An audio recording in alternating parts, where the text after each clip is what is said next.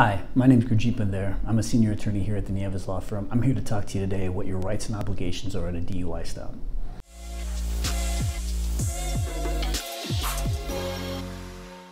We've all had that feeling when we look in the rearview mirror and we see those lights on. We pull over, we get that pit in our stomach. Make sure you pull over. Make sure you follow any sort of announcements on the PA system that the officer gives you about where to pull over and how to pull over. After that, you have certain obligations that you need to do, but you also have some rights that you may enforce.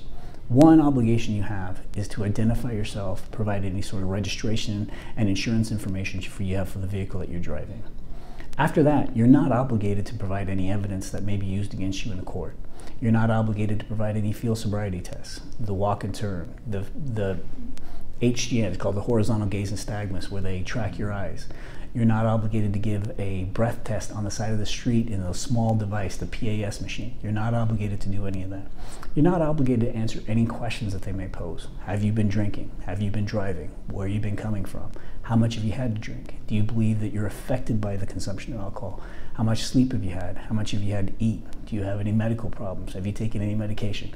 All of those questions are voluntary. The PAS machine is voluntary.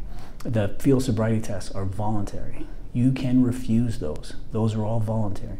The only way that they're not the PAS machine is not voluntary is if you are on probation for a DUI or if you're under 21. If you're on probation or under 21, you must take that test. Otherwise, everything else is voluntary.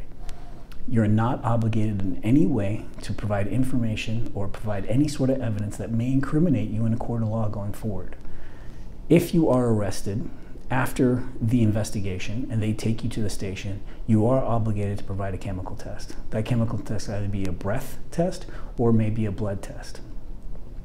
You are obligated to provide this. If you do not provide a breath test or a blood test, then they may hold that against you. They may punish you more severely either in court or with a license suspension.